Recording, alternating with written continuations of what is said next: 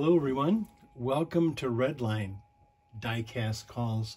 Today I'm going to go through a short tutorial about boards on the Beach Bomb, right? The Volkswagen Beach Bomb, yeah, it's one of the most popular Redlines. The Hot Wheels Redline era, the Beach Bomb came in a variety of Hong Kong only manufactured colors, both light and dark interiors. And the blister pack also included a hippie flower power decal sheet. The surfboards, and that's really what the topic of today's conversation is. They've been reproduced over time because, when you figure a car given to a child and the surfboards were removable, 9 times out of 10, the original boards are long gone by the time you get your hands on it, either in a collection or a trade, or you find it at a trade show or online or whatever. So today I want to just talk about what is the difference. And there's a couple different subtle differences between boards that are original and boards that are reproduction. The topic is only going to be on the Beach Bomb because the US and the Hong Kong Diora, which had surfboards, is a whole nother topic, right? So many cool things about Redlines. So I'm going to take these two right here. These are reproductions, and I'll get to that in a second. So I'm going to put the reproductions on either side of the turntable there. But the best part is, let's start with what is an original. What's an original Redline era Hot Wheel Beach Bomb surfboard? And that would be the green one here. The white interior, these are capped wheels. Capped wheels came on later on in the life of the Hot Wheel. They originally came out in, like what's shown here, this Aqua has got bearing wheels, and then the green one I just took out. But here's the key, the boards. The boards really have to be flexible. That's the first thing you look at, is how it's almost like rubbery. They're very pliable boards. Let me get some light on this so I can show you the board here. That's what it looks like. Both they're almost like, I'm going to use the word rubbery. They're almost rubbery, very pliable. These are original Beach Bomb boards. Original Beach Bomb boards. Look at the fin or the ski in the back. Look how thin that is. Look how thin that ski is. See? Very thin. The underside. There's no markings. Mattel did not mark the boards on the Beach Bomb. They they were only marked with the casting number for the US Diora. So here's the key.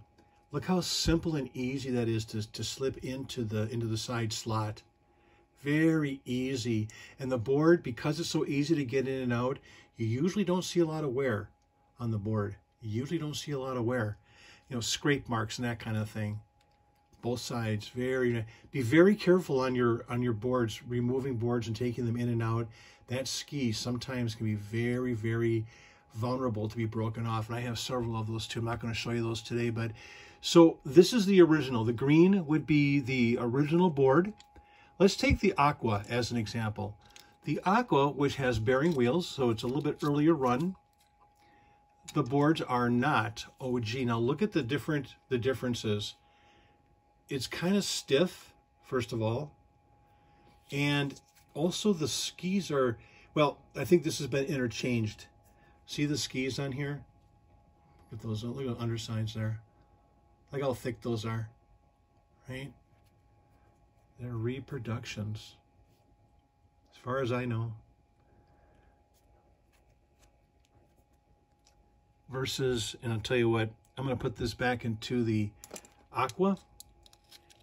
They slip in, but you really got to push hard to get it into that side slot. Yeah, on both sides. It's kind of tough, and also the thickness of the board too. The width of the board's a little different.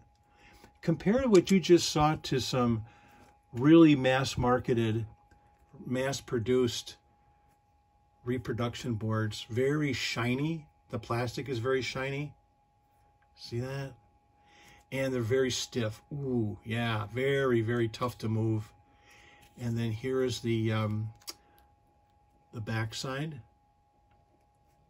See that? A little thicker, right? Versus the original. Yeah, just be careful. You know, 9 times out of 10, if you get a, I shouldn't say that high percentage, but many, the number of collections I've seen and purchased and sold on my Facebook site, I tell you what, there are so many reproductions out there. You got to be super careful. So those would be reproductions. The last car is an olive. Olive is a tough color. This is a later run, and those are also caps. That's a cap right there. And this guy, kind of flexible, but not really. Again, I'm going reproduction on these because look at the height of the actual fin, very low versus the other one. Just be careful when you're buying a collection to make sure that you get the straight skinny on the boards, if they're original or not. And sometimes you can tell by looking at them as far as the how scratched up and etc. they are. Like, this is really tough to get into the side loader. Very tough to get in there. You got to push and push and push. It ends up getting scratched, you know. Same thing on this side. Let's see if this goes in. Maybe a little bit easier, but again, that ski is pretty much the indicator. Anybody has comments? Go ahead and add your comment to the comment section. If you've got your experience with Redline original boards or not. But I just want to give this quick little tutorial on what my experience has been with the Beach Bomb and the identifying original versus reproduction boards. I hope this has been helpful to you. Do subscribe and like. I'll have other videos coming out soon. I've got a big collection coming in.